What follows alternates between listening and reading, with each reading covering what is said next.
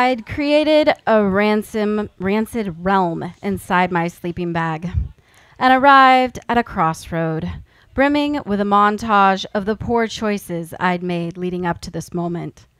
When I became a born-again Christian at 17, I thought I'd found the cure to the obsessive-compulsive cocktail brewing in my brain, that howling voice that told me I didn't deserve happiness. Everyone at church told me my anxiety and depression were choices and that the devil was just trying to steal my joy. And I believed that because it was an easier pill to swallow rather than realizing I would probably need to swallow pills for the rest of my life. But with enough prayer and devotion, Jesus would make it all go away. Or at the very least, he'd be a distraction, and my anxiety would function more like one of those idiots trying to get on the news by running behind the reporter, rather than completely stealing the spotlight. I felt guilty for questioning God's plans for me. My prayers were going unanswered, so I took a huge leap of faith. It was spring break, and our youth group was going on a spiritual journey down to a poverty-stricken town in Mexico on their annual mission trip, which sounded about as appealing to me as an enema. However, my fellow youth group members had been on this trip before and said it was incredible. A common Christian phrase is, where God guides, God provides. And at that moment, the saintly slogan spoke to me.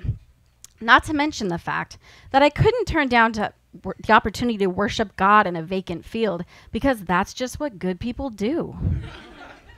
The next few days were spent rehearsing our Jesus Saves mime routine. The language barrier certainly wasn't going to stop us from spreading the good word.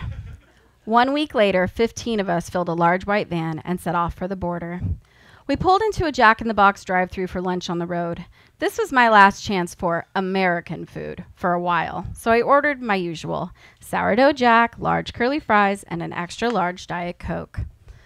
I sat snugly next to Brianna, the prom queen in our youth group. She was the type of girl that warranted a slow-motion scene in which her hair was blowing from a non-existent breeze and Dreamweaver plays. Her thighs, even completely flattened, were the size of my arm. The only makeup she wore was bubblegum lip smackers, and that was just for the taste. She was the Jesus is my BFF kind of Christian. I looked at Brianna's dressingless salad in her lap. Is that all you're having? I said. My food was gone, and I was feeling around the bag for loose fries on the bottom. She informed me that gluttony was a big no-no in God's book, to which I continued to blindly pillage the paper bag in fry pursuit. She munched on her rabbit food while I suppressed junk food-fueled belches. This is my 3rd year. It's like a spiritual makeover, she bragged. Wow, I can't wait to see how God is going to use me, I said. An hour after crossing the border, we parked in a dirt lot with several outhouses encompassing it. We set up our tents here. Those are the bathrooms, and there's a spigot in the field over there if you need to wash your hair. Brianna continued as though she was on an episode of MTV's Cribs. Julia Stiles, circa Save the Last Dance, was my idol. I lived in knockoff Adidas warm-ups. In preparation for this trip, I got in cornrows.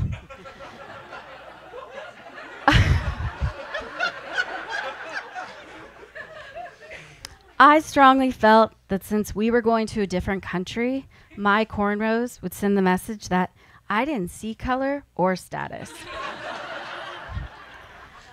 But the actual message it sent was, I didn't have an honest friend in this world.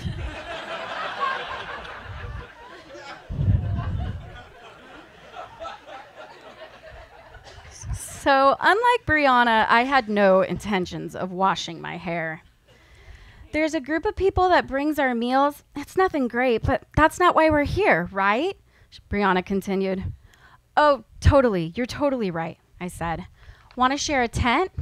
Now, Brianna's invitation to share a tent with me didn't add up. I wasn't good looking or popular, and even in church, it's an unwritten rule that those people belong together. But I wasn't getting any other offers. Yeah, thanks, I said. My duffel bag housed a hoarder's supply of baby wipes, drugstore Hawaiian body spray, toilet paper, trash bags, and extra rubber bands just in case my cornrows needed touching up. Nobody warned me about the plumbing in Mexico. I never used public bathrooms. At school, I'd hold it until I got home, even if that meant a bladder infection. The idea of the millions of bacteria residing on every surface in a public restroom was crippling to me. I could handle germs in my own house because it was family filth. But a 32-ounce Diet Coke rested in my bladder for the past few hours. So I sized up the baby blue door, opened it, and stepped inside. The scent of urine-soaked feces and dead fish emanated from a dark hole. No toilet seat covers. I stood lamenting over the potential diseases I could catch from the toilet seat, crouched atop the black hole with buckling knees as I tried to balance, and I emptied my bladder. Not an ideal way to pee, but nothing got on my clothes, and I took pride in that.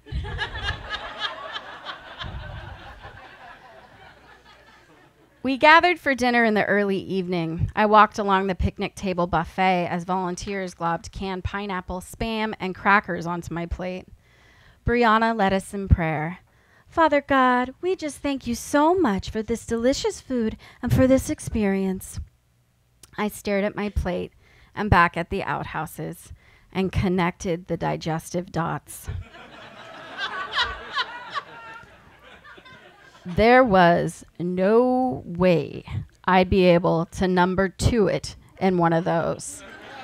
And so I made what seemed like the most logical decision at the time and decided that for the duration of our trip, I wouldn't eat. Therefore, I wouldn't poop. You guys, I'm actually fasting so I can focus more on God, I said. Oh, wow. Good for you. That's awesome. I know how much you love to eat. But you know what? God's going to bless you big time. Brianna was in full support of this decision, and I was hoping God would bless me with constipation. After praise and worship, we headed to bed. The thing about camping in the middle of a city is that not everyone is turning in early to rest up for morning ministry. From continuous traffic, we quickly learned that Shaggy's "It Wasn't Me" was the #1 song in Tijuana. In this hip-hop jam, Shaggy learned that his friend was caught creeping with the girl next door, and he advised his comrade to simply respond with, "It wasn't me." And while the other youth group members viewed this song as secular and sinful, it gave me a sense of familiarity and comfort. Every day held the same events: breakfast, worship, minister in the village, lunch, quiet time, dinner, worship, and my personal favorite, falling asleep to Shaggy's sweet melody, "It Wasn't Me." For 3 hours each day, I was a salesman for Jesus, trying to convince people that he was a wise investment in return for their soul. I had to approach strangers, start a personal conversation with them, and ask them what they needed prayer for. Hello, you have absolutely no idea who I am, but tell me how you're screwing up the most in your life. Then I'd put my hands on them and speak to God, which feels a lot like when you hug a person for longer than they're comfortable with.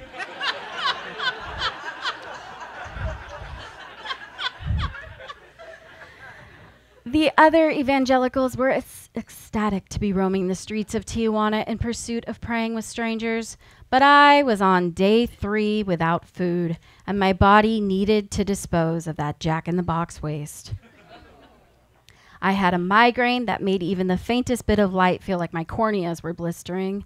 I was hungry and tired and livid, and so I decided that no one would notice if I just stayed back in the van.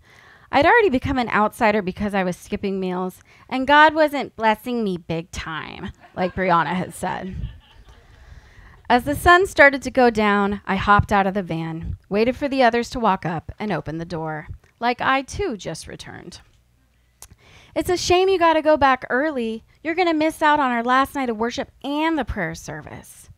Brianna was talking to the assistant youth pastor, Jason, whom I didn't hold a close relationship to, but we were civil. He'd driven separately from the rest of us and was apparently leaving a day early. A day early? A day early.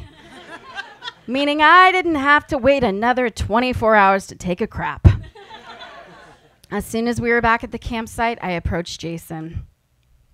Hey, so I'm not really feeling well, and I prayed about it.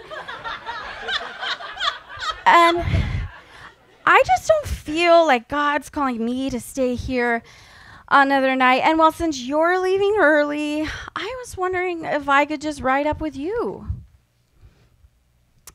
I'm sorry to hear you're not well, but it's my job as assistant pastor to make sure you get all that you can out of this mission. The first time is always hard, but God brought you to it, and I'll bring you through it. Go and join everyone at worship, kiddo, because right now, you know what's missing from church? I don't know. You are.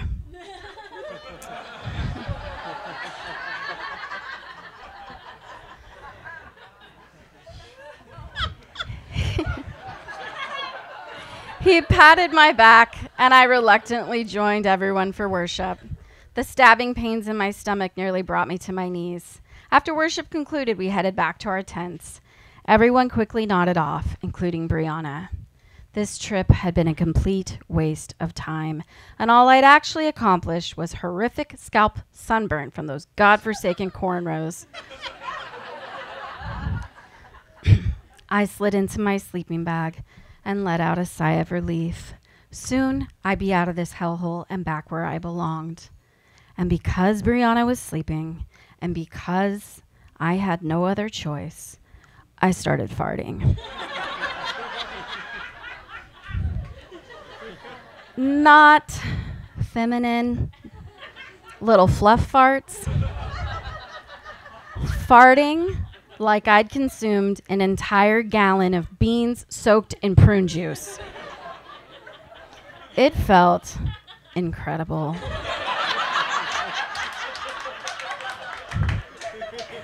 As though I'd taken this bodily function for granted until that moment. I continued smiling with every broken wind. And then a very deep, very assertive fart came, like a breathy Barry White, carrying a message saying, "Hey girl, you're not in charge anymore."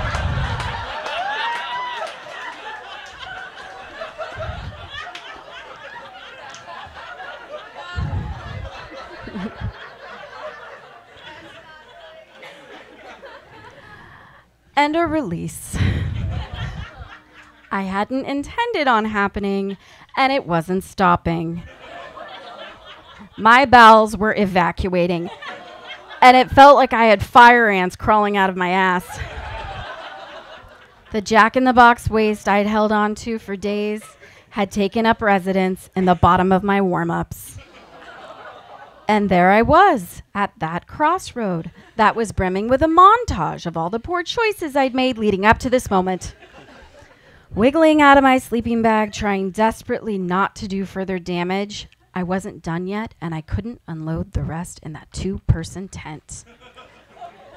With toilet paper and flashlight in hand, I unzip our tent and crawl out, my thighs rubbing my warm-ups together, swishing of fabric on fabric, ping-ponging throughout the entire campsite, advertising my waddling silhouette.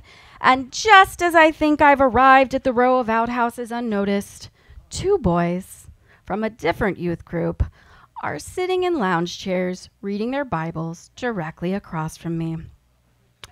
Look forward, look forward, look forward. Keep your head down. They don't know why you're here. This is a natural bodily function. God created us this way. Oh, shit. What if they can hear my asplosion from outside? I fling open the outhouse door and lunge inside. Take my toilet paper and quickly begin manufacturing a fort, hoping to prevent any skin-on-seat contact. Sit down and deflate.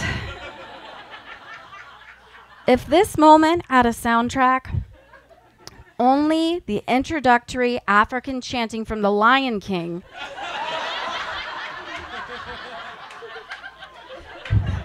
would have done it justice.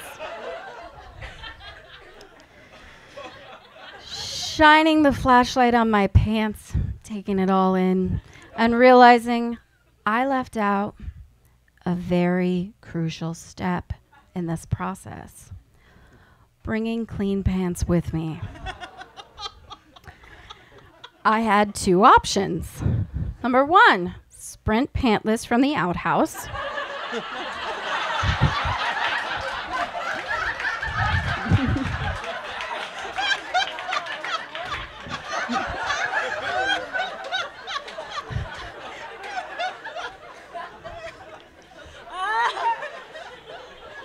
Or number two, wear the same feces saturated pants. I reach down and slide the pants back up. They're cold and sticky, caging my nether regions in a frigid prison. I want my life to turn into a scene from one of those old-timey black and white comedic movies with ragtime music playing in the background while I drag a snoring Brianna out of the tent, clean it up, and drag her back in. Ba-da-bop, ba-da-bop. But creeping into our tent, I slowly unzip my luggage. With pants, underwear, trash bag, and baby wipes in hand, I strip down, putting the dirty clothing in the trash bag, remaining in the happy baby pose as I clean myself. I toss the bag of dirty wipes and sadly part ways with my favorite pair of Adidas warm-ups. I slide in my sleeping bag with clean clothing on, wiping sweat from my forehead. At least I'd hoped it was sweat. And for the first time in days, I smiled, partly from the physical relief, but mostly because I'd realized that I'd gone to ridiculous and painful measures, hoping God could fix something that wasn't broken in the first place. I wasn't a helpless little girl, and faith shouldn't mean feeling awful about who you are, chemical imbalances and all. I left my Christian guilt on the other side of the border, and if anyone were to find those fecal-stained warm-ups in Mexico, I'd stick to the advice of Shaggy and say, it wasn't me. Ladies and gentlemen, Esther Woodman.